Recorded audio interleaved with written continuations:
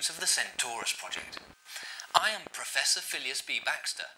You should remember me from the previous film, unless they have brainwashed you to turn you into telepaths. If so, it's possible that your ability to understand may have been slightly reduced. It's also possible that you may urinate on yourselves during the projection. Do not worry about the first problem, as we shall be using our special communications system. Repeating things loud and slowly.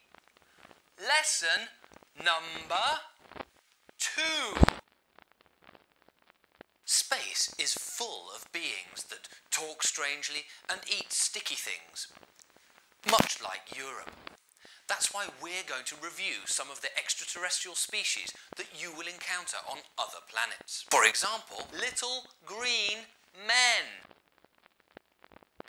Beneath this cryptic name lie beings short in stature and green in colour. They may remind you of extraterrestrials you have seen in the movies.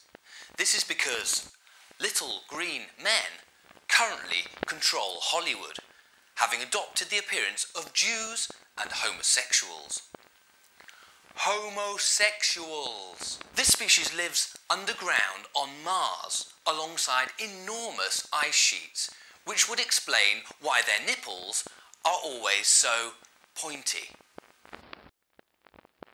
Reptilians are so called due to their resemblance to an animal group, the name of which currently escapes me.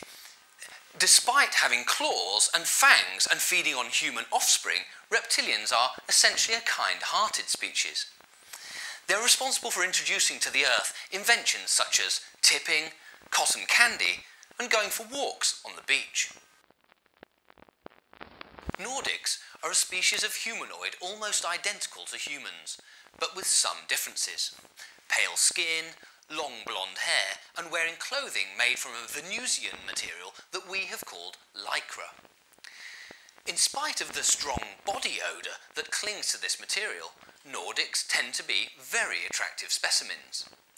The director of the FBI, J. Edgar Hoover, once asked to interview a couple of them himself, alone, for 2 days, in a roadside motel.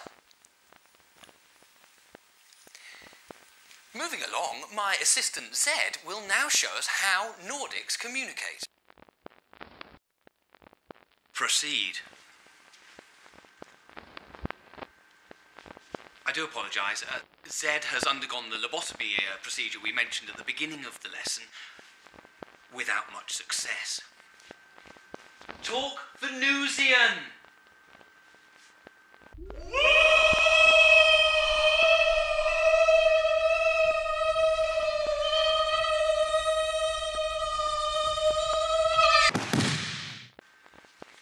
Well, as they say in the Venusian language, I would like you to caress my inner thigh. That will be all for today, so to continue your training, please watch the lesson. I peed my pants.